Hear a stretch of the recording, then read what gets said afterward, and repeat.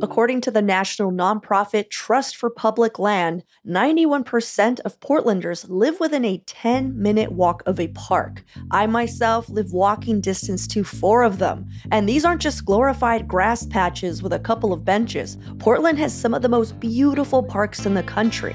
But which are the best for a picnic with friends or an afternoon out with your dog?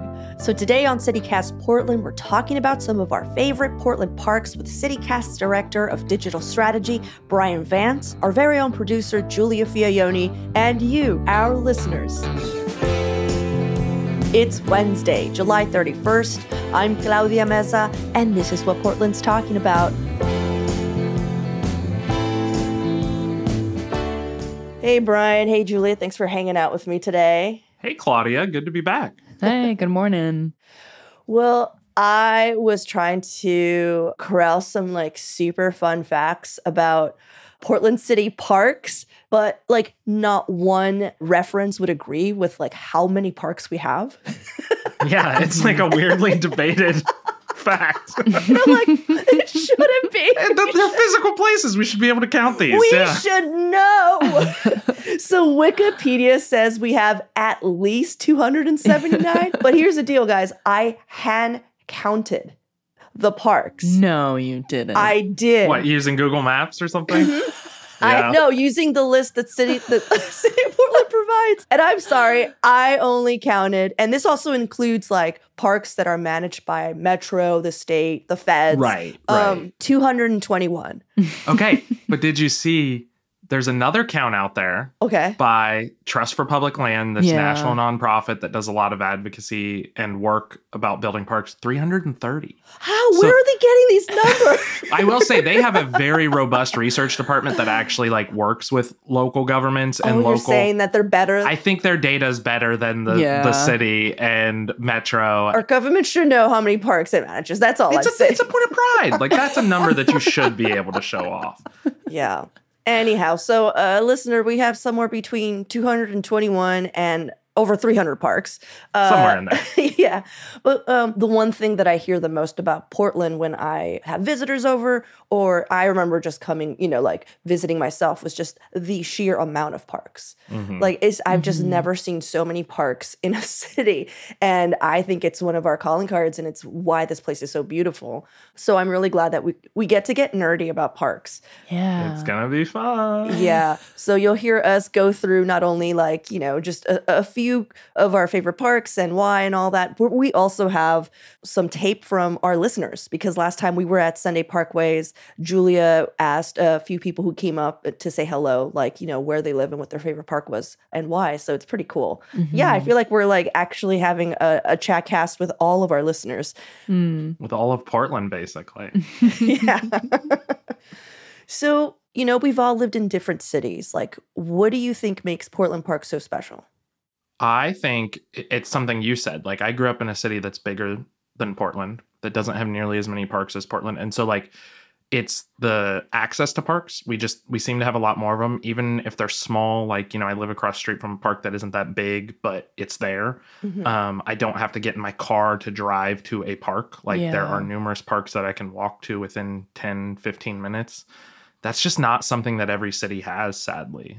Even in the heart of the city, it can be hard to get to a green space. I also think our parks are full of these big, beautiful old trees. And they're just really fun to look at. We don't necessarily have the most beautifully manicured parks. We have some, but a lot of our parks, it's just green space and trees, and that's fine. It's cool. They're there.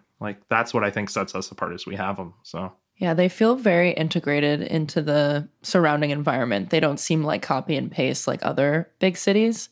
But I also feel like, Bryan, that I've noticed over the years that people go to parks to express themselves. Yeah. There are a lot of people that show up and they're hula hoop dancing or juggling and meeting new friends or joining some sort of sports group.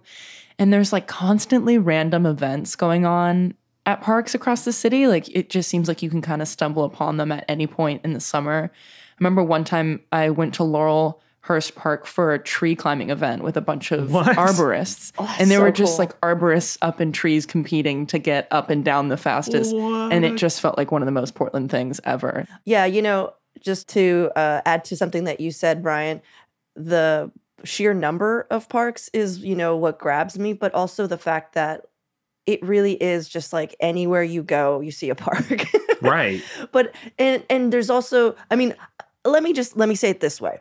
All the things that you guys said, there's a reason for it, is because like our park system was actually thought about when the city was getting built out. They actually hired an architectural firm Interesting. to consider where parks will go. It was the Olmsted brothers. It's literally called the 1903 Olmsted Portland Park Plan. So it's one of the reasons why it's so integrated like into the makeup of our city. Yeah. Fascinating. Yeah. Yeah, I don't think other cities, you know what I mean? Like they might be like, oh, They had a plan. Yeah, there was a plan. It did, even though it can feel like it just popped up organically, there was an actual thoughtful plan here. I will say though, I went back to Toronto to visit recently with my partner, and they grew up in Portland. And I remember thinking to myself, I kind of wanted to avoid going to parks as like a tourist destination in Toronto because I knew that they would not be impressive because of that reason, right? Yeah, it's an afterthought. It's like, oh shit, we should probably have some green space for people. Yeah, totally. Will, what was the first park you guys visited in Portland that like really stuck with you? Oh, for me, this is such a like kind of cop-out answer, but it's true. It's Forest Park. Like, when I moved here, I remember being really impressed with just the scale of it, the size of it, the views from it. I can't remember that hike you can do, but you basically hike down a hill in Forest Park and you pop out at a bench that just overlooks the St. John's Bridge and all of St. John's. Gosh. And if the weather's right, you can actually see Mount St. Helens in the background. It's just such a cool space. There's really nothing else like it in the entire country. It is the biggest urban forest in all of America. I mean, it's just fascinating. What about you, Giulia? I always talk about this place, but for me, it was the Bluffs or Mox Crest Park, depending on what is the actual name of that place. when you got to Portland. I think it's Mox Crest. Is it? It is. I've always heard it referred to the Bluffs. Yeah. Oh, yeah. I grew up like it was in my 20s. I'm like, I grew up. You grew up, yeah. But I did. I was just a young adult. That's what we called it. We called it the Bluffs. Yeah. I was shown that place on my first birthday in Portland when I first moved here. And I remember just like sitting under the like iconic apple tree that's still there, apples all around me, and watching the sunset and just noticing all of these different community connections that were being made around me. Just people hanging out and drinking wine and talking and laughing. And it felt like something I'd never really experienced before in Portland at that point. And also just generally, like there was something really comforting about that environment. And it helped me understand like why people get so excited about like outdoor spaces here and why it's so important. Well, it's just such a cool sunset view too. Like you're over that Union Pacific rail yard. And you can hear it. Yeah, that's fun. The sounds, I love it. I get that if you live in that neighborhood, hearing the clanging at 5 a.m. isn't fun. But when you're there just like hanging out in the park overlooking and you just hear this loud bang, it's kind of cool. Yeah. I love the contrast of it. And I also just love trains. So I feel like that's an extra special touch. It's just like, oh, they're so cool. Yeah. Well, Giulia, that was definitely my answer. So I'm going to give you an alt answer. No, yeah, Giulia, feel sorry. You stole it. That's so funny. But the thing I was going to say was Peninsula Park, but only because it was the first park that I did mushrooms at. Oh, that's really special. That would have a wild impact on you. And it's not only like, it's gorgeous. It's a gorgeous park, but I didn't notice the symmetry until I was on mushrooms. Do you know what I mean? Like when you're just like, whoa, those trees are the same height. And those trees are the same height. And I didn't realize. And then I went home and I Googled it and I was like, oh, that's why. Like it was planned. It's a European style park. Yeah. But I never noticed this. I never noticed it. I just was like, there's a lot of cool roses here. Yeah. Yeah. I could see that putting a whole new spin on it, Yeah, it's so funny that you point that out, Claudia, because someone that we had met, a listener at Sunday Parkways, had said the same thing, and how that European style really comes through. They were doing mushrooms at Peninsula Park. Yes. They may have been. Everyone does. Let's listen to this one. My name is Blake, and I live in Irvington. My favorite park in Portland is Peninsula Park. Peninsula Park feels like you have gotten into a wormhole and came out the other end in Paris. It's true. Yeah, he nailed it. Yeah. Also, he may have been on mushrooms. Just saying. All right, well, let's take a quick break here. And when we come back, the best parks to take your mom or anyone visiting you.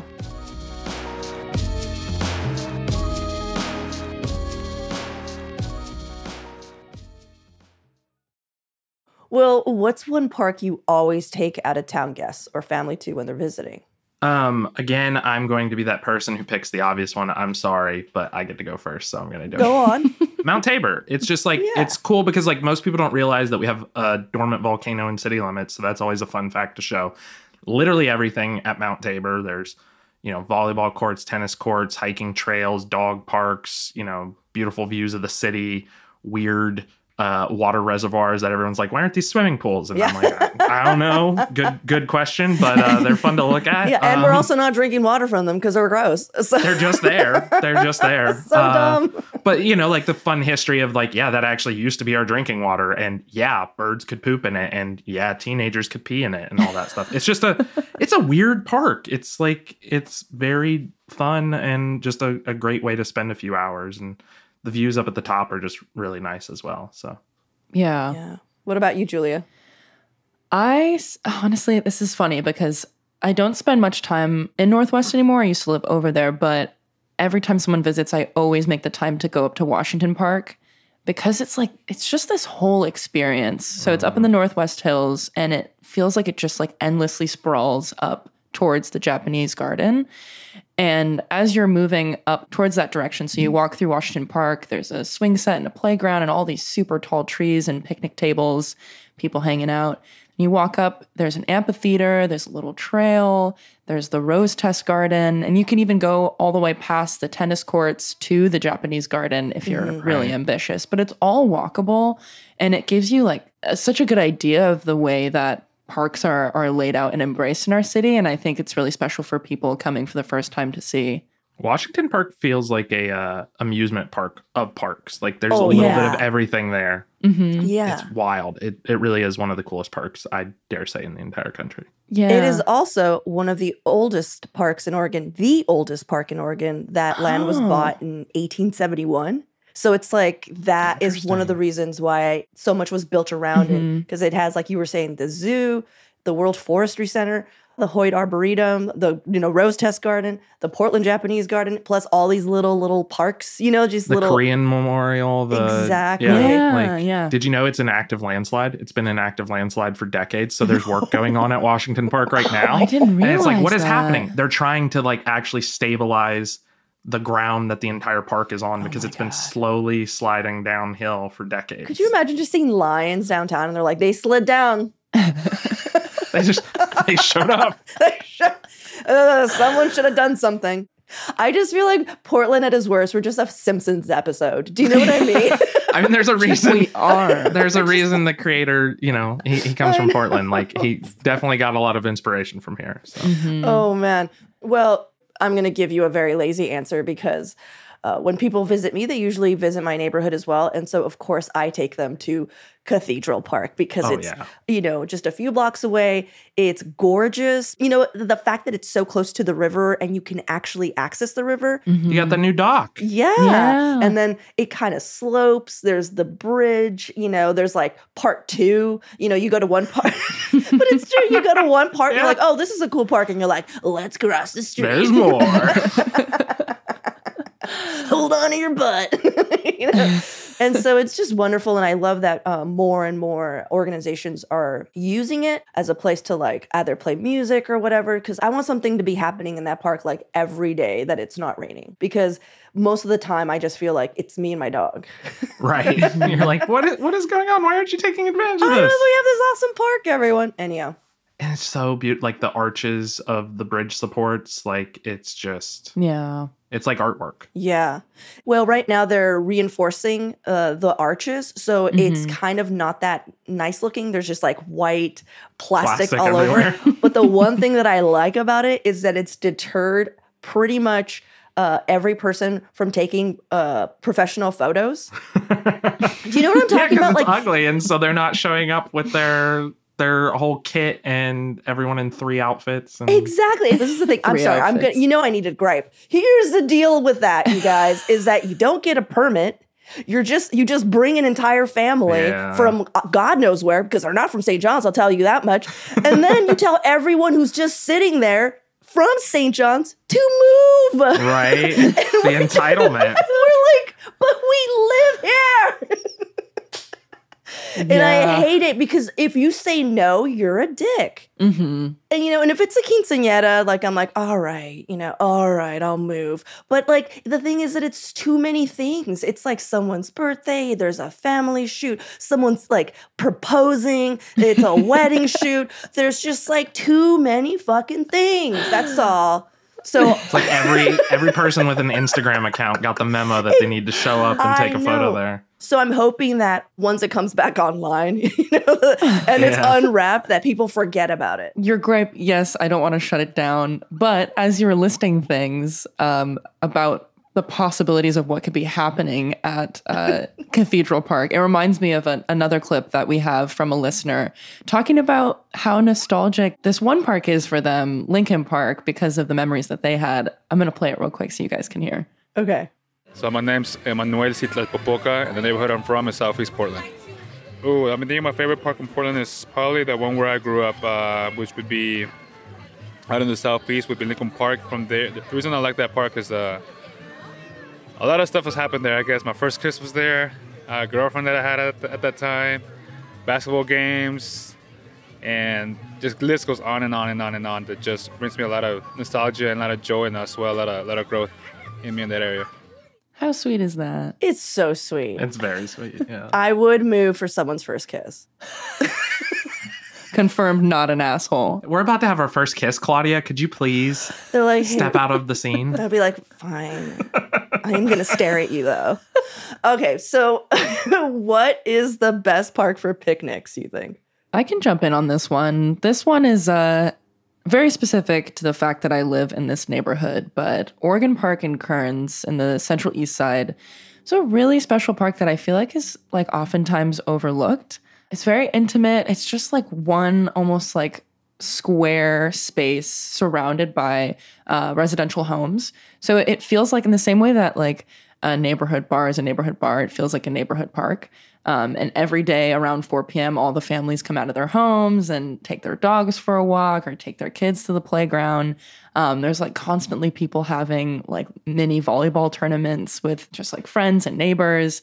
And coming up actually on August 15th, they're going to have a free showing of Slumdog Millionaire. And they'll have free popcorn and people laying out on blankets. So it really is like a central point for this neighborhood. And every time I go, I just feel like I'm connected to my environment. It's become like a safe space for me to get out of my own home. And a listener that we met at Parkways used the same metric in defining their favorite park. It was somewhere that was close to home. So I'll play you that clip right now.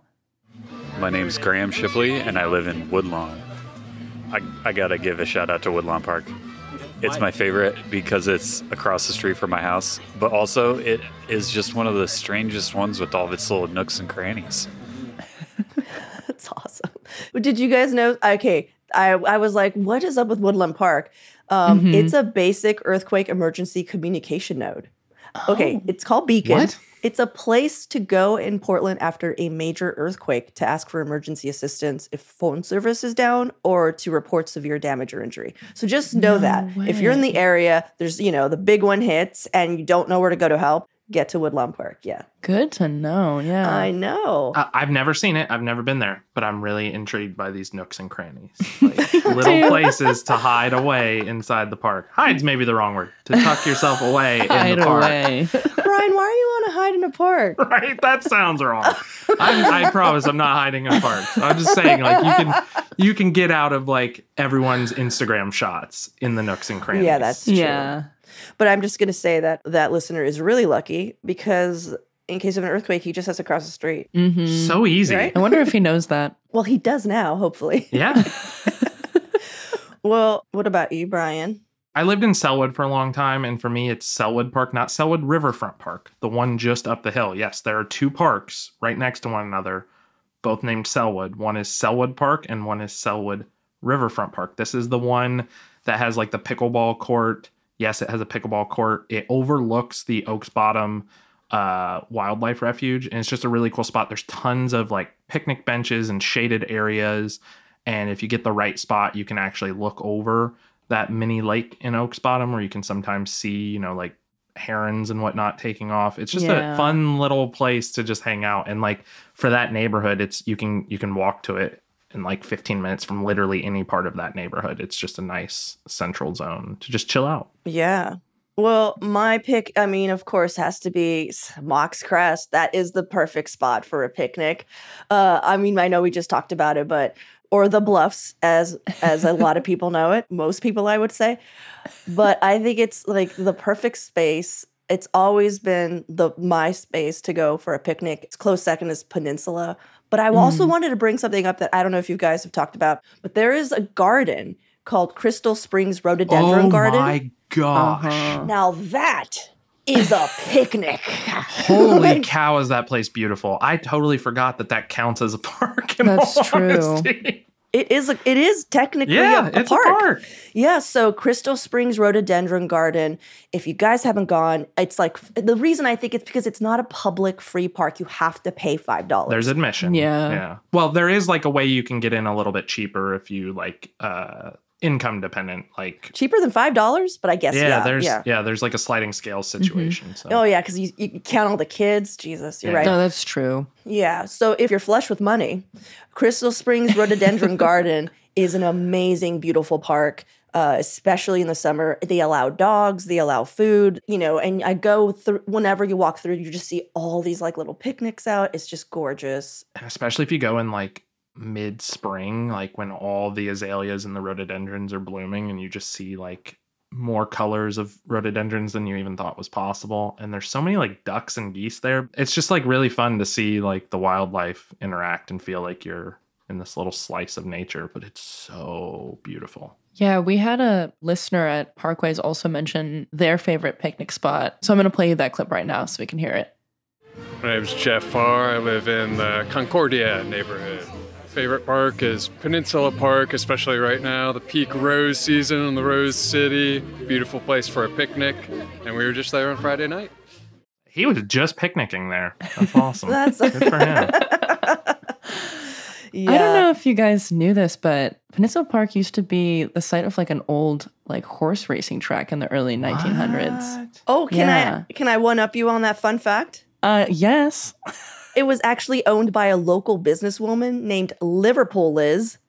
That is in the early 1900s because it was That's fake. It wasn't just a racetrack, it was a roadhouse that she owned. So she just had this nefarious wonderland for ne'er-do-wells, and then the city purchased it from her in 1909. Just imagine $60,000. That's how much they paid. They're just like, "Here, Liz, can we have it?" And she's like, "Sure." They took it over. Thanks, Liz. And yeah, thank you, Liz. It was completed in 1913, but yeah. Liverpool is. Well, and maybe a lot of people know this, but it was actually our first like rose garden. So before the big one in Washington Park, it was at Peninsula Park. It's still a rose garden. It's a slightly different one than the Washington Park one, but it's actually older. Oh, you're totally right. It was the city's first public rose garden and first community center. So lots of firsts. Thank you, Liverpool Liz. Yeah, lots of firsts there. All right. Well, guys, what's the most dog-friendly park? Oh, okay. The best dog park now is Normandale Park in Hollywood. Oh. It's super cool. There are 3 fully fenced-in areas. They are accessible by each other. So if you go into one and your dog isn't really feeling the dogs in that group, you can just kind of pop over. Someone brought kiddie pools to the park and fills them up because there's water sources there, which is crucial because not every dog park has running water, but this one does. Completely covered by trees. So even when it's like 100 degrees out, it's like 85 in the park. Mulched. Like the city takes really good care of this place, and it's just a really fun chill spot. Oh, nice. What about you, Julia? Julia, who has no dogs. What about you, Julia? What's your favorite dog park? Brian, your answer was so thoughtful, like from the perspective of the dog. Mine is just like, this is where you go to see dogs run around and have a good time if you don't own one. For me, it's Laurelhurst Park. During the summertime, it's a little bit different because they close the off-leash area to events. and they move it to another section. But at other times of the year or moments where there aren't events going on, there's this like huge hill with this tiny little like bench so you can view all the dogs like running around and interacting with each Very other. fun. And it's just the cutest thing. There's this person that I see almost every time I'm there, and they're in a motorized wheelchair, and they have this like old little like Chihuahua looking dog that walks next to them, and they always wave every single time that you pass by them. And it just like seems like such a friendly, welcoming space for dogs like that, like kind of all kinds. So that's why it's one of my favorites. Yeah. Well, the park that I think is the most dog friendly is something that I share with a listener. So I'm going to just let him tell you what we think is the most dog friendly park. Yeah, hi, my name's Chris Olsen. I'm a candidate for Portland City Council District 2. But my favorite park is Chimney Park, the large dog park in St. John's. I just take my dog there every weekend.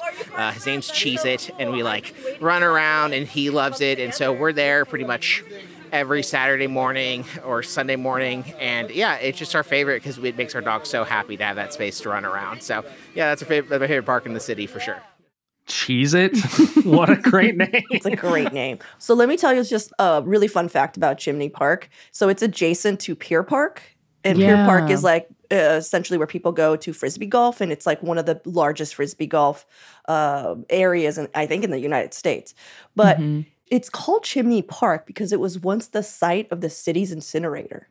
What? It has since been removed. So there are no chimneys now. No, but that's why it was called Chimney Park. Because I've always been like, that's kind of hardcore. Where's the chimney? Oh, yeah. No.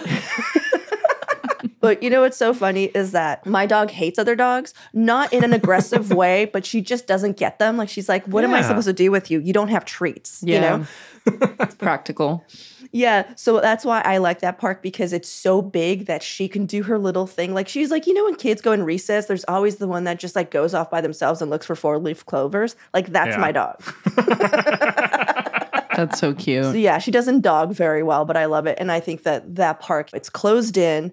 So if you have dogs that like to chase. Some dogs have terrible recall too. Yeah. Mine basically goes deaf when she wants to. So yeah. It does suck when it rains because it is a little muddy. But other than that, pretty sweet park. And Pier Park is also just a wonderful park to walk through, even if you don't want to play Frisbee golf. Well, and Claudia, I would actually counter, does it suck when it's muddy? Because golden retrievers love to roll in the mud. It's probably the best park in the world when it's muddy. It's so funny because like me and my little like Cavalier King Charles would say, yes, it sucks. It sucks. And then here's this like big, goofy, four-legged weirdo who's just like, yeah, mud pit, fun. Well, this is it. We're going to pick our all-around best park in Portland. I don't know if we're going to decide with, you know, what we've just discussed, or if someone's going to come out with something totally left field. They're just like, actually, I saved this one up. But Bryan, you want to go first? What's the all-around best park? And we're talking, so that means that's the best park for picnic. It's dog-friendly. It's somewhere to show off when your friends or family come around. Yeah, for me, it's Mount Tabor Park. It's big, so there's literally room for, even if there's like, you know, Wednesday nights, people turn it into a giant dance party. There's still parts of the park you can go where if you're like, I hate dancing, you can go do something else in the park. Tennis courts, hiking trails, water that you can stare at on a super hot day and be like, wouldn't it be cool if we could swim in it? It's a park for everyone. I really think it's our crown jewel. Oh, man. What about you, Giulia? For all the reasons you just described, Bryan, I feel the same way about Laurelhurst Park. And instead of tennis courts, it's pickleball courts. But everything else is about similar, where it's big enough where you can escape if there's a dance party going on at the center, places for your dogs. There's a little lake you can't go in that looks turquoise for some reason. But it's a really special place. Giulia, do not go in that lake. Please don't. I think about it every don't do it. Do not do it. Not a good call. Yeah. Unless you want to become like a DC B-list superhero called Swamp Thing. Like, then you go into it. But otherwise, stay out.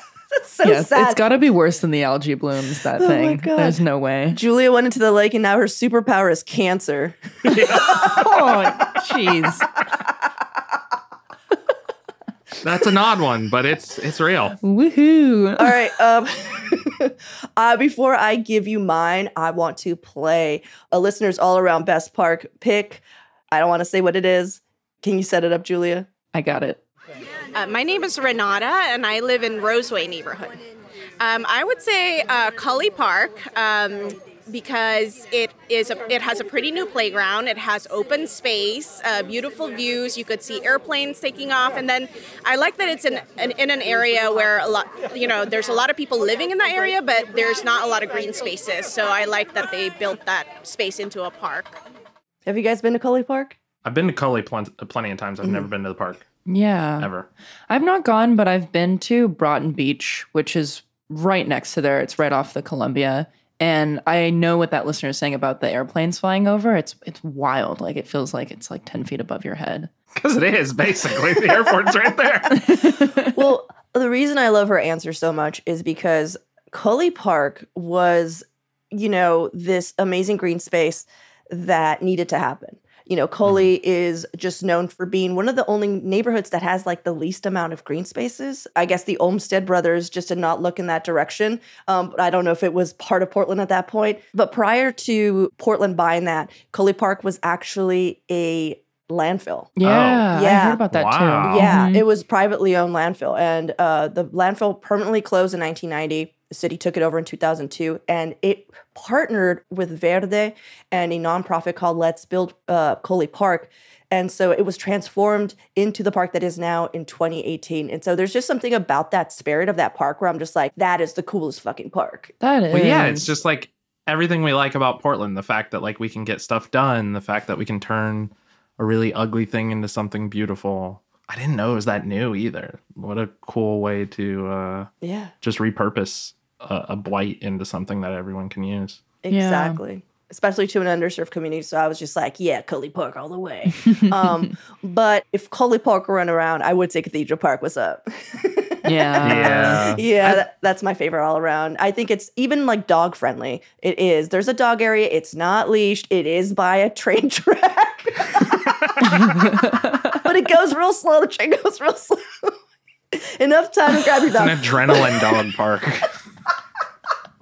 No, but I take my dog because, she's not really into other dogs. She's into running super fast in brush because she was just trained to give me game to shoot, even though I don't do that, but it's in her blood. So she loves running into brush, and there's just enough brush by the river that I just let her run through, and she'll come out. Sometimes it's not smelling wonderful, but like slimy.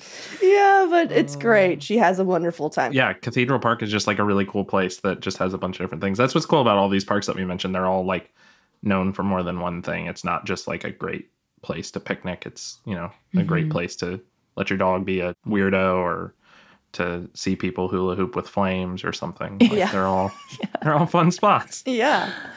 I just feel like there isn't really, there is no best park. It's too like, they're all best parks. It's like trying to pick your favorite child. Like, sure, maybe you have one that you like, think always is funny the middle or one. Whatever. Yeah. I'm a middle child. Yeah. Whenever there's a middle child, like in a conversation, especially an argument, you're just like, I'm so glad you're here. Lots of experience. We just need one of you here. Anyhow, well, thank you so much, you guys, for hanging out with me and talking through some of the best parks in Portland. And like Bryan said, there isn't a bad park. There isn't a stinker in the bunch. So yeah, please go out, enjoy one of the either 221 to over 300 parks that Portland has. Do us a favor and count while you're there. Will you? Somebody let us know. Yeah, get back to us.